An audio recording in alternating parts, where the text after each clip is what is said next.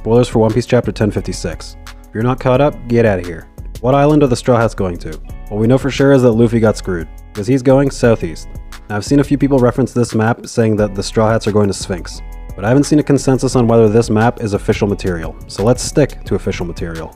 All the way back in chapter 968, we see this layout. Now, this whole chapter is talking about how Luffy and his friends have ruined Smile production, so it stands to reason that the green territory is Kaido's, which leaves pink for Big Mom and blue for somebody. Now if we look at the blue territory, it's looking like it's shrinking, because the other two territories are overlapping it. Now which Yonko, post-time skip, was losing territory? Big Daddy was, because he died. Now if we position that panel in the same orientation as this one, south should be top right.